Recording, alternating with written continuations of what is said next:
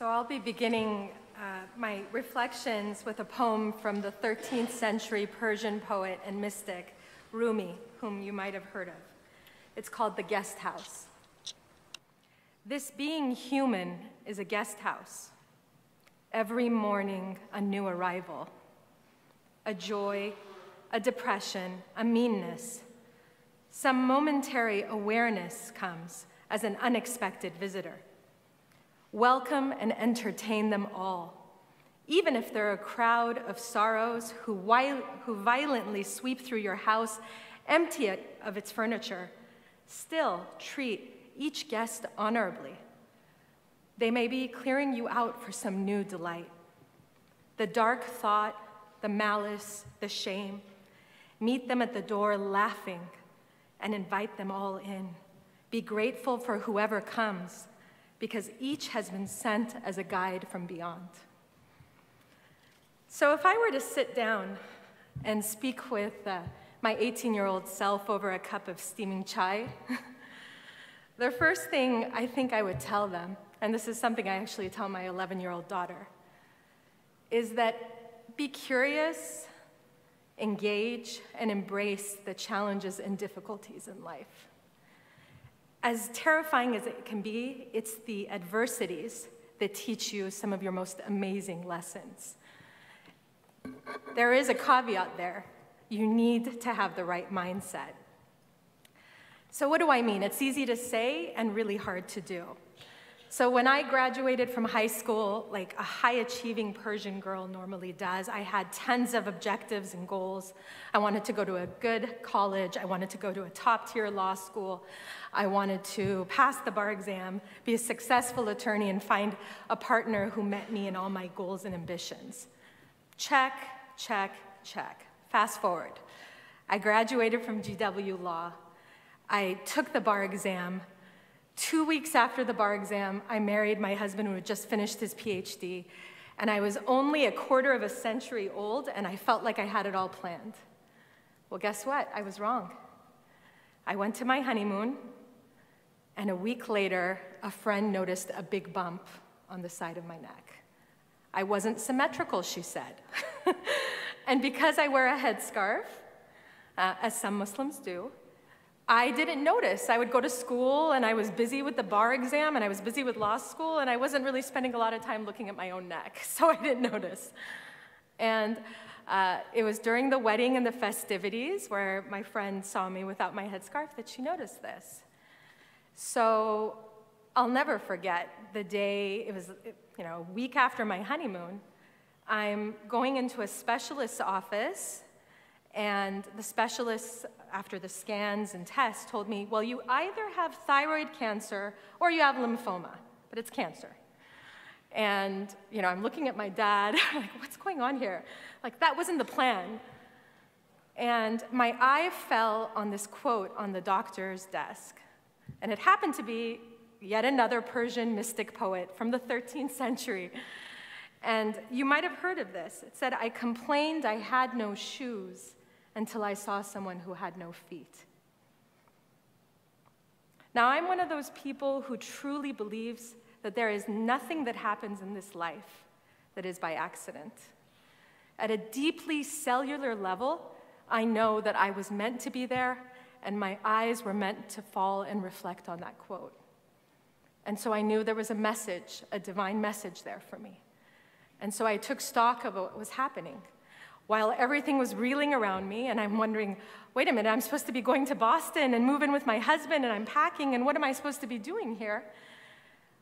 I took a moment and said, breathe, and wait to see what God has in store for you. So of course I wept, my husband wept, we were terrified, we were scared, but I realized that there's a message, and I need to keep myself open to that. I can't give in to the despair and the worry.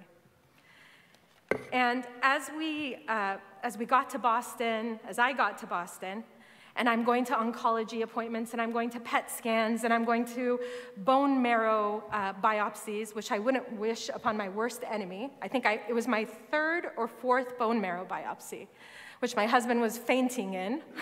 He was there, and the nurse left me to go and help him out. which is the story of my life, but that's another story. I had so much pain, like physical pain, and I was, here I was a newlywed, and I was supposed to be going to law firm interviews. Instead, I was nauseous and picking up hair from the ground and bald and vomiting. And that wasn't the plan that I thought I had for myself.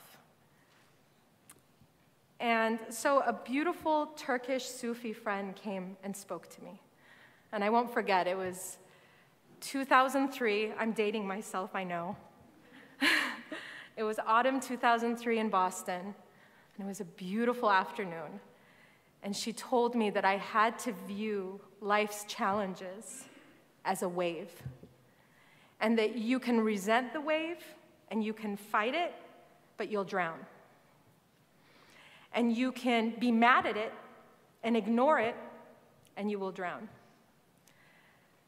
But if you're curious and you lean in a little and you embrace that wave, you will go further than you ever would have otherwise. Now that's really easy to do, or really easy to say, but incredibly hard to do, right? But somehow that seeped into my being. It seared itself in my mind, and that was the mantra that I used. And I told myself that this is how I was going to view the next 6 to 7 months of my life, where I would have all these things going on. And I decided to volunteer at legal services. And I decided to go into the homes of people who were living on very little every month, who lived in violent neighborhoods, who were dealing with mental health issues and loneliness and poverty. And what I realized is, it took me back to that moment in the doctor's office where, instead of sitting there and being angry and resentful about all that was going wrong in my life, I could realize, instead of complaining that I had no shoes, there were plenty of people who had no feet. And even though I was going through this medical upheaval, I had a safe home. I had someone who loved me. I had food, and while I wasn't wealthy, I mean, we had just graduated, we weren't wealthy, but I had much more than my clients did. And I had my education that I could fall back on to fill the void that was within. I might have not been able to work full-time, but I could fall back on that. And more than anything else, I had my reliance on God and my spirituality to reframe what I was going through. So what I've come to realize in my life is that God will send you gifts. Sometimes we can't deal with the wrapping. Sometimes we don't like the wrapping at all. But if we can take a step back and realize that there's a gift there, and we lean in, there's a lot to learn from that. And I learned through my experience how to be generous and how to give back in a moment where I didn't want to give back. And if you ask me about that time, I was flying. I was spiritually and emotionally flying. And so this is the gift I would give you, to think about how you would welcome the guests into your guest house, how you would try to embrace the wave. And I invite you to take a moment, maybe today, maybe tomorrow, in the next 2 weeks, and write it down for yourselves. Put it in an email to yourself or a beloved friend. Send it, through social media to whomever you wish, or put it in a journal. But ask yourselves, how will you embrace life's difficulties? Because I think this is a fundamental question that will shape the rest of your lives. Thank you.